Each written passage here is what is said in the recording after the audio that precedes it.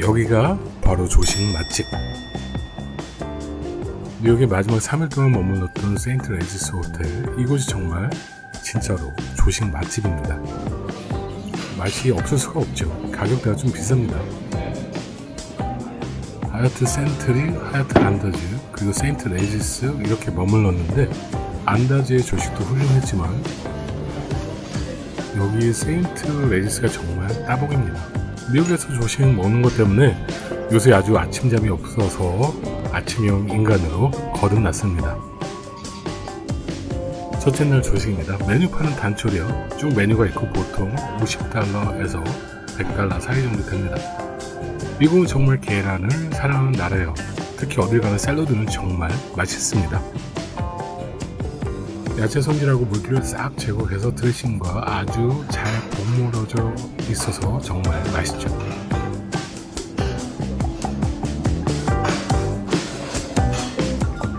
계란 오믈렛과 볶은 야채, 신선한 주스와 모든 과일로 가볍게 시작합니다.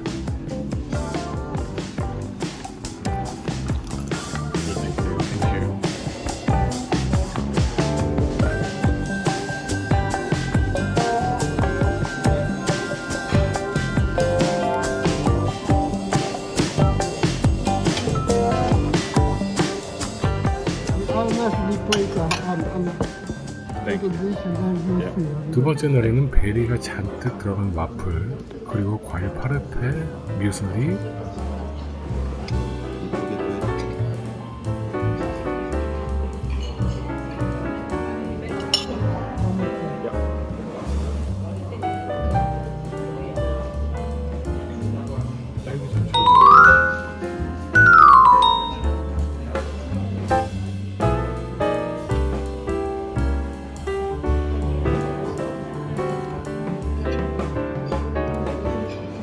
와플이 정말 바삭바삭하고 속은 부드럽고 딸기는 한국게 훨씬 맛있지만 각종 베리류들이 너무 맛있습니다.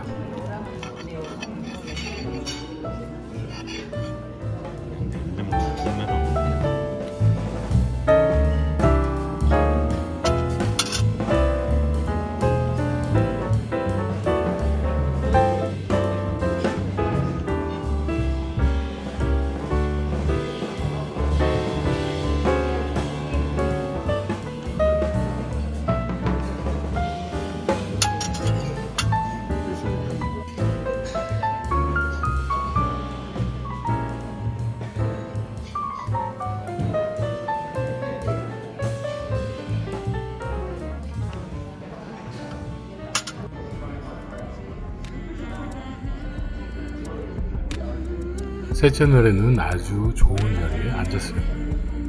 벽난로도 있어서 따뜻하고 아침이라 조용한 분위기였는데 이 아침에 비즈니스 미팅을 하는 분들도 있습니다.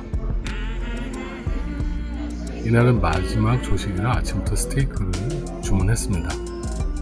미국은 아침부터 스테이크 먹는 게 당연한 나라니까 스테이크는 미디움 웰던으로, 사이드는 베이글에 포치드 에그, 그리고 베이글에 연어와 샐러드, 음식이 모두 나왔습니다.